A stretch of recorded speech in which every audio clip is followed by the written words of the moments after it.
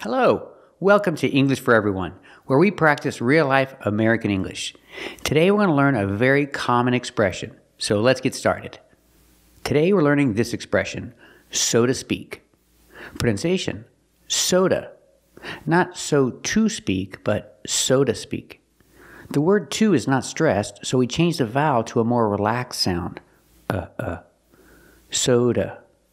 And the T in to is between vowels, so it changes to a fast D.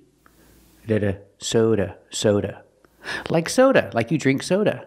Same pronunciation. Soda, so to speak. And what does it mean? You say this expression after you say something in a non-traditional way. Or you can say this expression after you've said something that's not literal. After you've said something that is figurative. Example. She's the queen of the neighborhood, so to speak.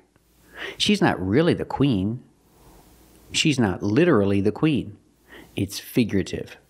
So I can use so to speak after. She's the queen of the neighborhood, so to speak. Let's hear some examples of so to speak.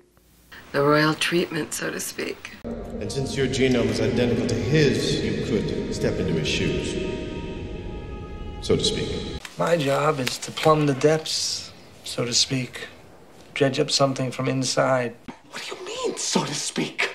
So remember, always use this expression after you've said something in a non-traditional way or maybe something that is not literal. Example, she's the queen of the neighborhood, so to speak. She's not really the queen. She's not literally the queen. It's figurative. So I can use so to speak after I say this. And what does it mean? Well, if I say she's the queen of the neighborhood, so to speak, it means she's a very important person. She's the most important woman in the neighborhood. Everybody looks to her with great respect. So I can say she's the queen of the neighborhood, so to speak. Let's practice. Is she the queen of the neighborhood?